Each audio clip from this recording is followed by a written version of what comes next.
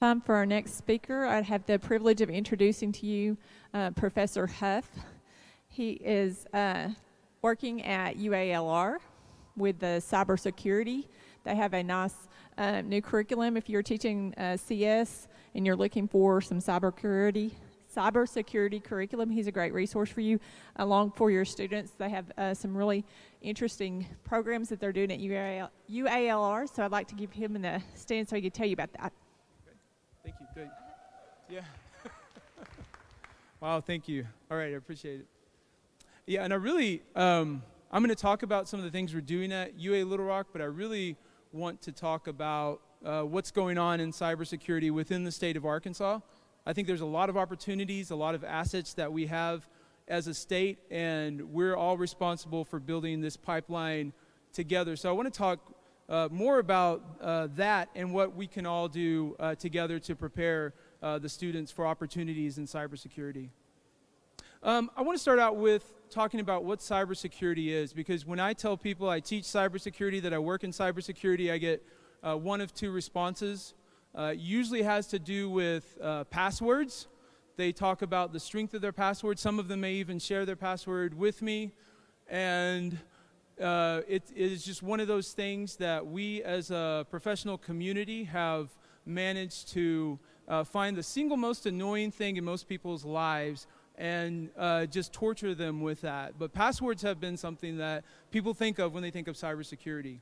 The other thing that they talk to me about is just how important it is, how important cybersecurity is, and what they mean by that is that they feel very vulnerable. If you watch the news, if you see what's going on, whether it's our elections, whether it's letters they've received in the mail about credit card fraud that's happened recently, people feel extremely vulnerable that the government companies do not have their security at heart. They aren't doing enough about it. And so they think it's an important thing, but they really don't know what it is.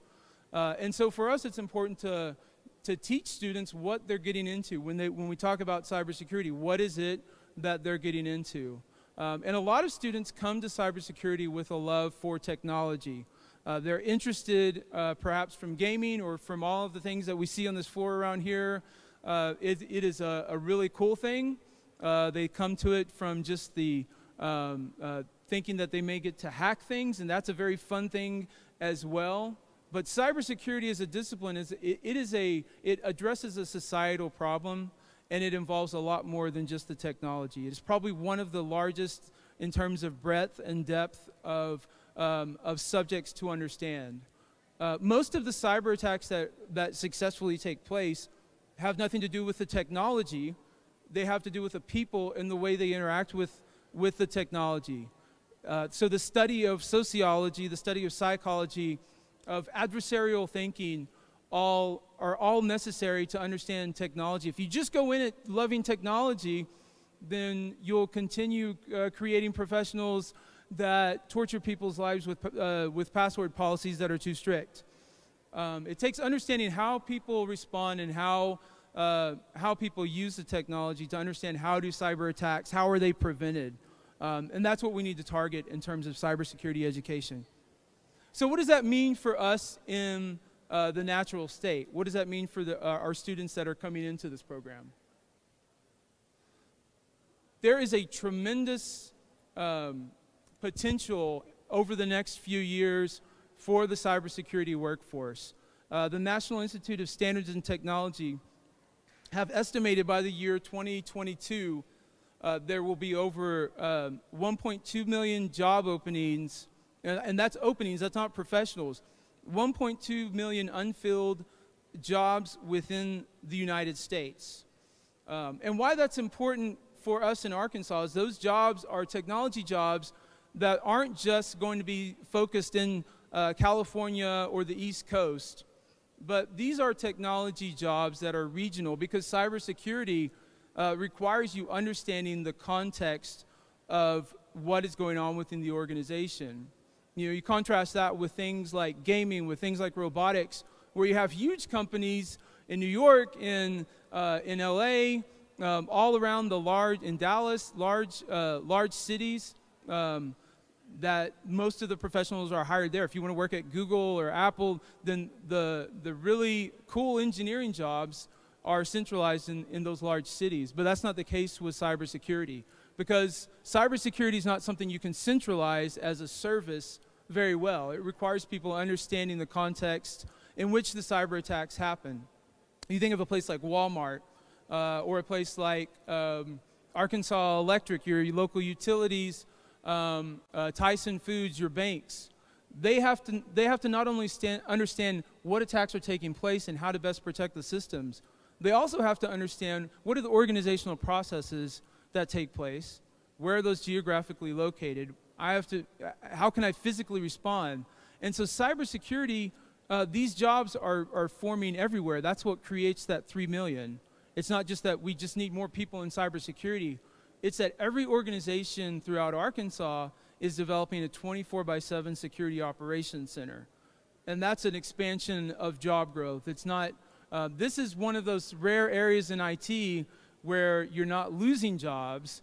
As you grow in technology, your cybersecurity job growth is going to grow as well. The humans that you need is going to grow because you need to fill those security operations centers.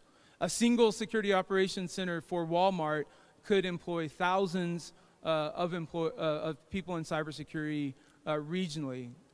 So that's why it's important for us to focus on cybersecurity as a state, and why I appreciate what the Department of Ed is doing here, what the governor's office is doing, and what universities and schools are doing in teaching students cybersecurity.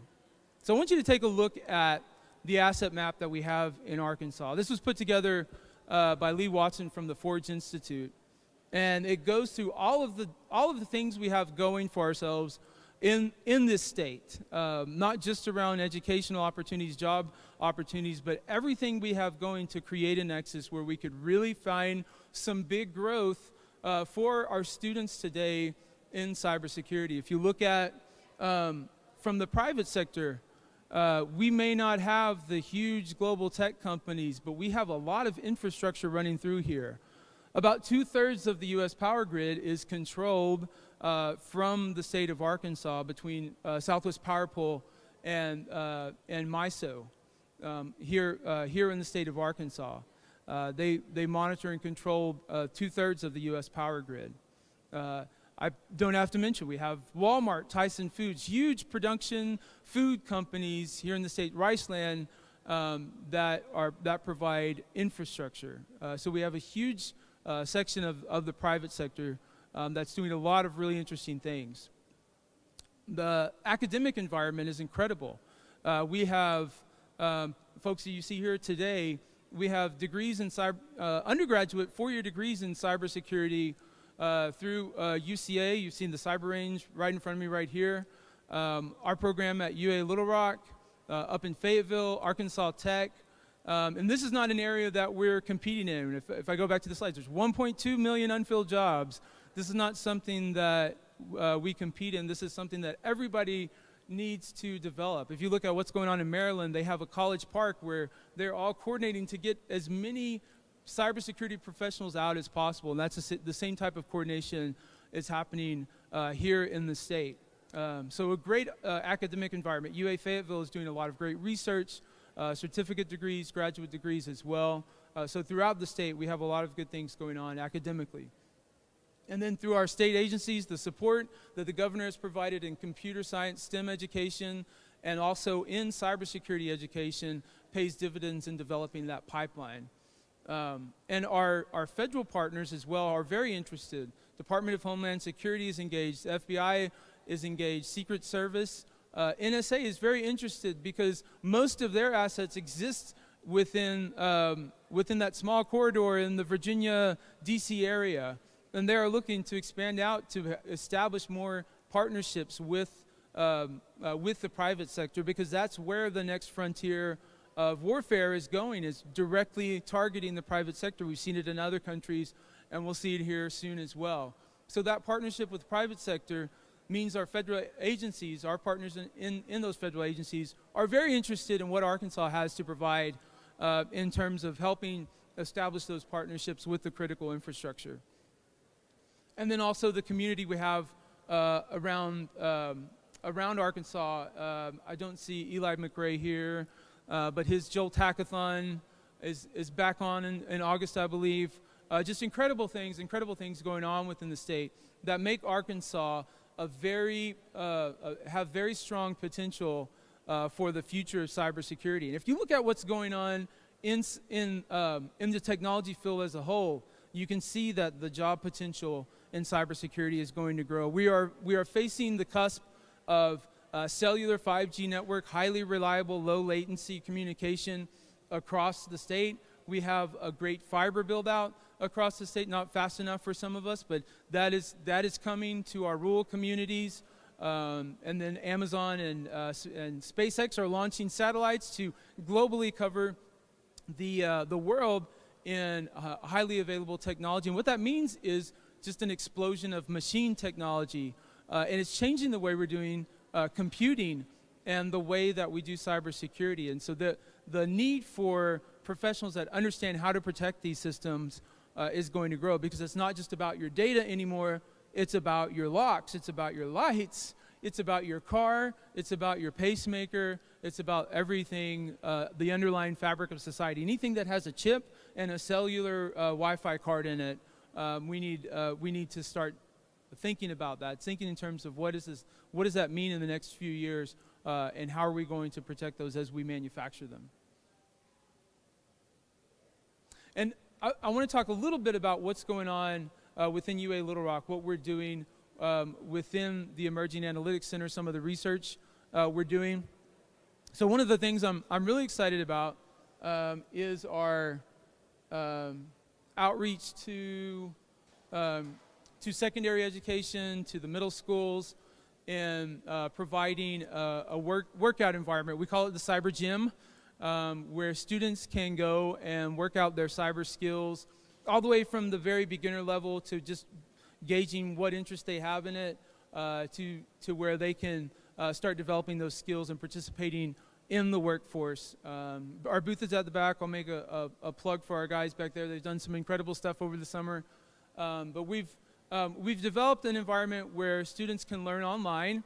It's an online open curriculum, and teachers can bring that into their classroom. And then we have a space where they can build up their own Google network environment within a few minutes.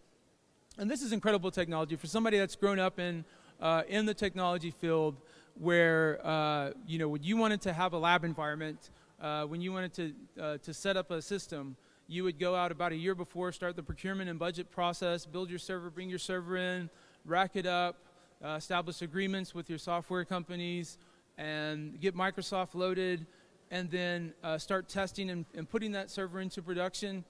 And it's really neat to see with the cloud technology, within a few minutes, within the click of a button, a few minutes, you have enterprise-grade software and at an extremely cheap rate. And this is great for the learning environment, that we can, within a few minutes and for less than a cent, sometimes maybe up to 5 cents an hour, students can participate in labs where they can launch botnet attacks against themselves. They can launch denial of service attacks against themselves and learn how to protect them, all within the Google Cloud, an environment that's going to be destroyed in the next few seconds.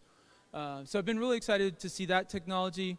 We've worked with UCA. I appreciate John Black coming out as well. They're doing incredible things with their cyber range, very advanced stuff. So that's something that we've partnered together, working together to provide opportunities within the state of Arkansas for students to start learning at a very young age to what cybersecurity means, and being able to interact with those skills. Another project we're working on, probably one of our more successful cybersecurity projects that are out in Arkansas companies right now. We're working with vulnerability intelligence and machine learning, artificial intelligence technologies, where we're taking the data problem of cybersecurity and making it more accessible to where humans can actually stay ahead of the game. That's a big problem right now because the deluge of data that they're getting is just far beyond what they can consume. The typical security operations desk probably has 10 to 100 million logs per day that are coming through their systems. The vulnerabilities, tens of thousands of vulnerabilities per month that they have to do something about.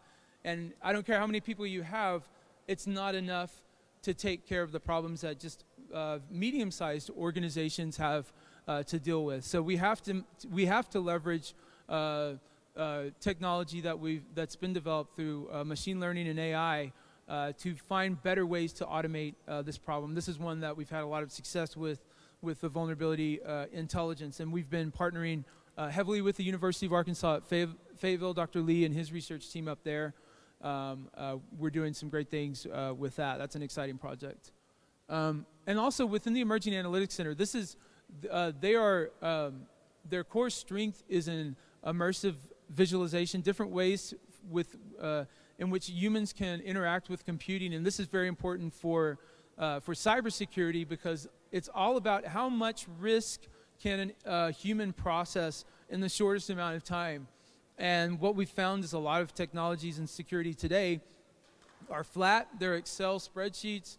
They're log files that are scrolling through. There's not a lot of good visualization. And so we're looking at how can we improve that? How can we make more effective visualizations that help humans reduce the risk in a small amount of time? And another project we have that I want to highlight is in industrial control systems. These are things that not only process data, but actuate things in real life. Some of our most important critical infrastructure rely on these digital systems, and that the cyber threat and vulnerabilities are growing day by day. And so forensics is not just about going in and identifying hidden things on a computer, but also looking at if a cyber attack were to take place on our water system, on natural gas process, on our electric system, power grid, how can we go in there and identify what happened and find ways to fix it very quickly? So this is an area that we're looking very much into, along with the University of Arkansas at Fayetteville, finding ways in which we can protect society from the cybersecurity threats. So what does all this mean to us? What's the big takeaway? Cybersecurity is not something that we can just 1 year as a state decide, you know, there's a lot of opportunities in cybersecurity. I think we're going to flip this around and we're going to provide our students with opportunities right now. We're going to be a cybersecurity state. And the next year, we're going to be a cybersecurity state. It doesn't happen that way. It goes back to all of these partnerships, these assets that we have within the state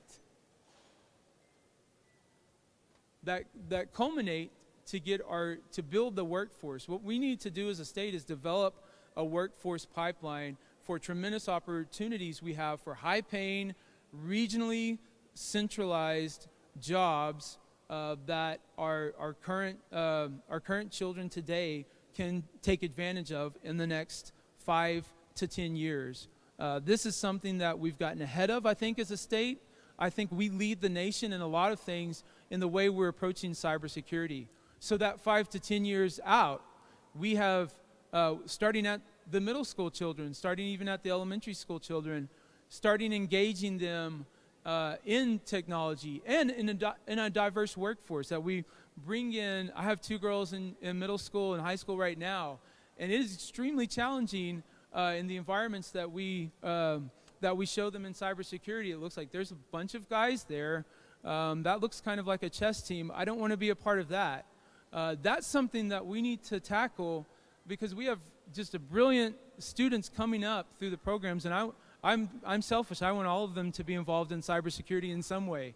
And we need to interest them at the middle school level when those foundational interests are starting so that by the time they graduate high school, maybe looking for a profession, looking for what degree they want to tackle, that we have an answer for them. We have interesting research problems, and we have immediate jobs in both the public and private sector here within the state of Arkansas. That's something we need to do as a community, and that's what I want to leave you with this morning. Thank you for your time.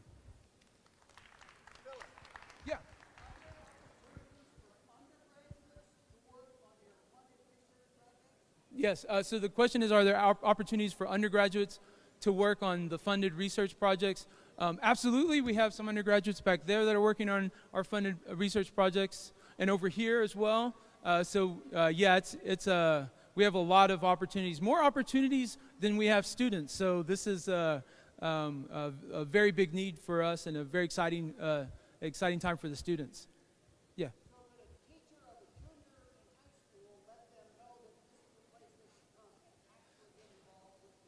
Yes, thank you, Dr. Baker, for seating that question. The question was, can a teacher in a high school let them know that this is a place to come to get involved in research? Absolutely, we are open for business. I appreciate you, Dr. Baker. Any other questions? Y'all want to seat some UCA questions as well? All right, I appreciate it. Thank you.